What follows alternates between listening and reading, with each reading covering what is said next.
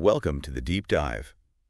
We sift through the latest research, the big articles, the breakthroughs, really, to bring you what matters. Today, we're tackling something huge, HIV. It's been a major global health challenge for, what, over 40 years now? At least. And treatments, RT antiretroviral therapy, they've been incredible, truly life-saving. Absolutely. They've turned things around for millions. People live long, full lives now. Yeah. But, and this is the big but. It's never been a cure. Exactly. Not a cure. Because HIV has this uncanny ability to hide, to just disappear inside the body, making a real cure seem, well, almost impossible for the longest time. It's been the ultimate puzzle, this virus's stealth. It's frustrated researchers for decades, resisting everything we threw at it in terms of complete eradication. And yet, that's why we're here today. There's some really exciting, potentially transformative news.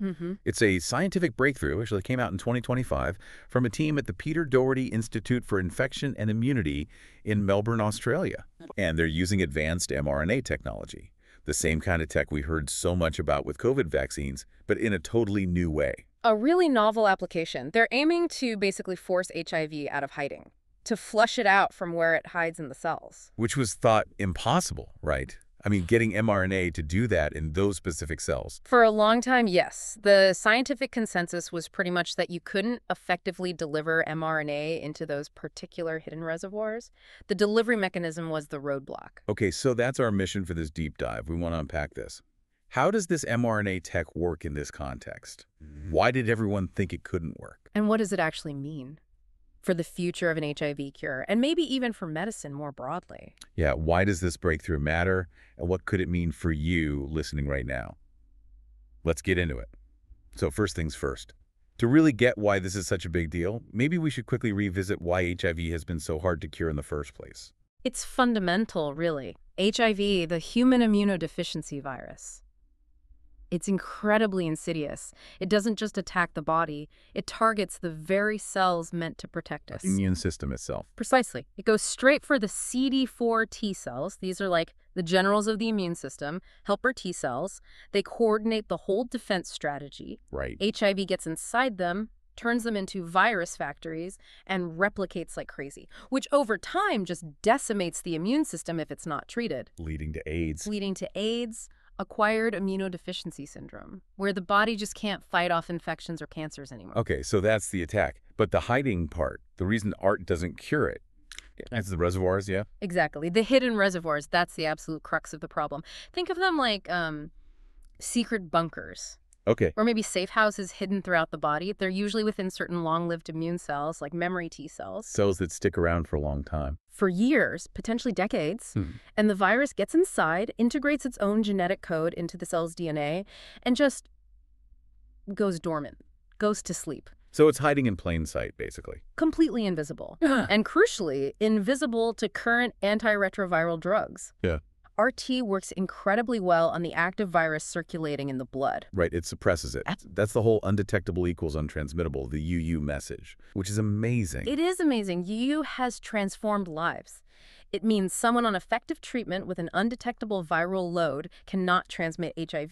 It allows people to live healthily, have families without that fear. It's a massive public health success. But it's management, not eradication. Exactly. Because that hidden virus, that blueprint tucked away in the reservoirs, it's just waiting.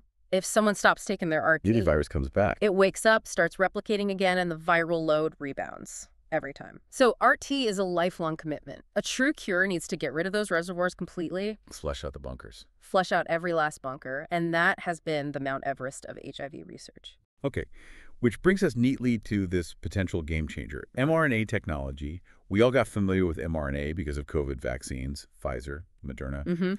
But maybe a super quick refresher. What is mRNA, basically? Yeah, sure. So messenger RNA, mRNA. Think of it like a temporary instruction sheet or a recipe card. Okay. Our DNA holds the main blueprint, right?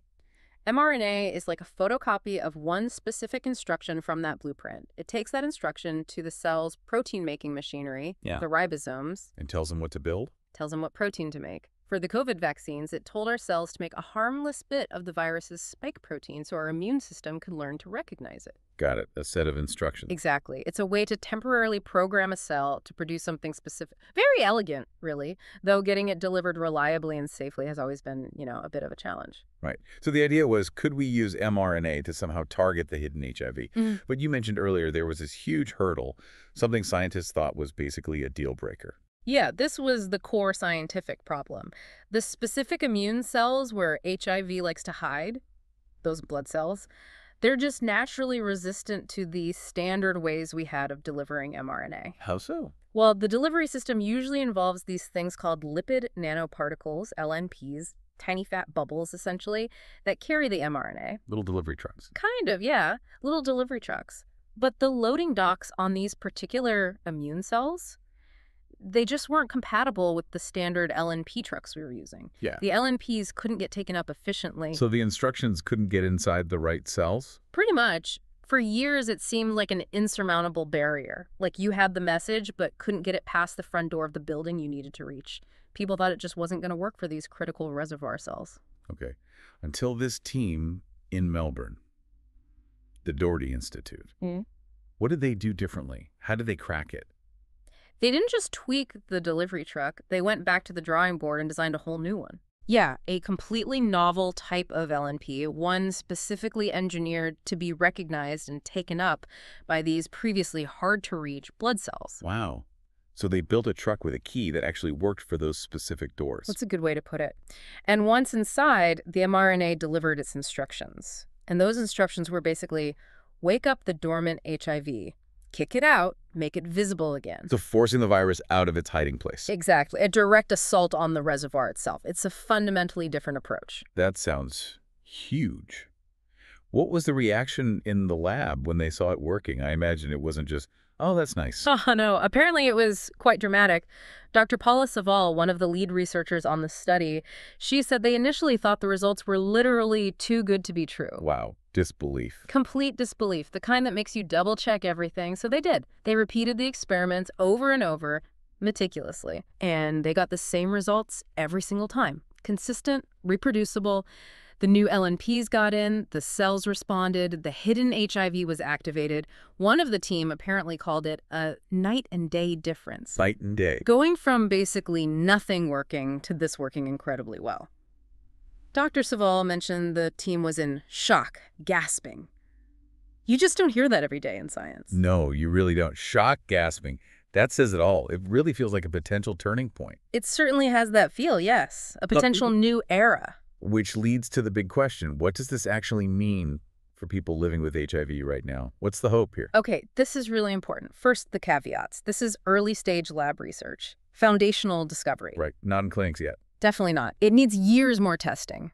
Animal studies first, then carefully controlled human trials. We need to ensure it's safe, that it works in the complexity of the human body, not just in a lab dish. Science takes time, and safety is paramount. Absolutely. Critical point. So nobody should be stopping their RT based on this news. Absolutely not. Please, keep taking your medication as prescribed. That is vital. But the hope.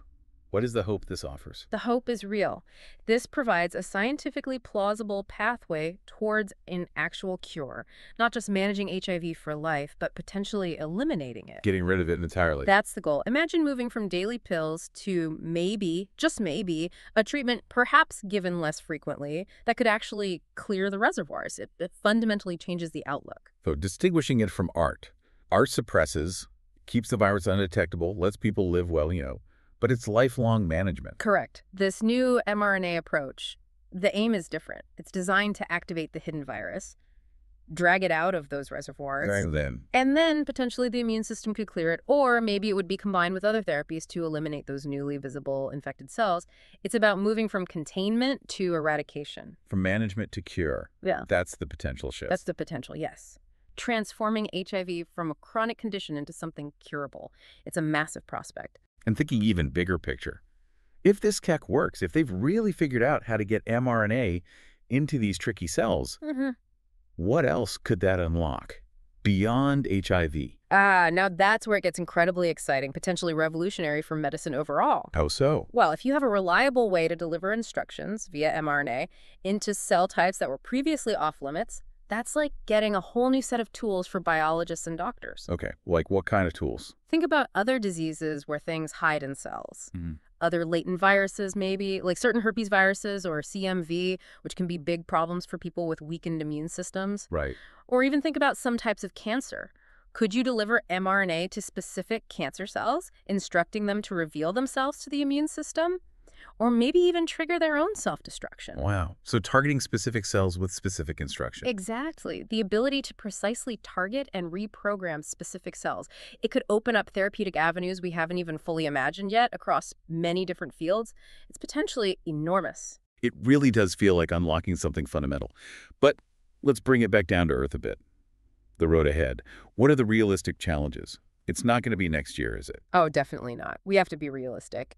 As promising as this is, it's step one of a very long journey. So what are the big hurdles?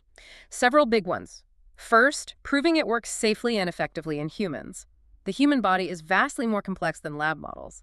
Will the LNPs reach the right cells efficiently enough? Will they be cleared too quickly? Will there be off-target effects or immune reactions we didn't predict? Safety is number one. Of course. Then there's a whole manufacturing aspect. If it does prove successful, how do you scale up production of these novel LNPs in the mRNA reliably, consistently, and affordably enough to reach the millions who might need it? That's a huge logistical and economic challenge. So lots of work still to do. Years of work. Years of careful, rigorous work. But the direction is incredibly promising, and that quote from Dr. Saval really sticks with me. The never seen anything as good as what we are seeing now. Exactly. Coming from someone deep in the trenches of HIV cure research for years, that carries immense weight. It signals genuine, grounded optimism from the experts. It really does. Okay, so we have this amazing potential future, maybe closer than ever. But for people listening right now today, what's the takeaway? What's the most important thing? Hope is definitely real. Science is moving incredibly fast. But the single most important thing you can do for your health right now regarding HIV is testing and early detection. Knowing your status. Absolutely. The earlier HIV is diagnosed, the sooner you can start RT if needed. The sooner you get to undetectable, the better your long-term health, and you protect others because you. It's still the cornerstone. Knowledge is power, especially here, taking that first step. It's the most empowering step you can take today, while we wait for these future breakthroughs to hopefully become reality. So thinking about this breakthrough, this ability to potentially reach hidden targets, it makes you wonder, doesn't it? What other impossible challenges, maybe in other chronic diseases, maybe even cancers, might this kind of mRNA technology help unlock down the road? It's a fascinating question. It really underscores the power of scientific creativity and just sheer persistence. After more than 40 years, an end to the HIV epidemic feels, well, perhaps closer than ever here in 2025. And on that note of taking action now, if you or someone you care about needs testing confidential, quick, reliable HIV testing, we really encourage you to visit hivrnatestguide.com. Spell that out, hivrnatestguide.com. They connect you to over 4,500 testing centers all across the U.S. Testing is fast, it's affordable, and it's completely confidential. So please, take that step. Visit hivrnatestguide.com. Take control of your health today. This discovery is hope for the future, but action today is key. What a time for medical science.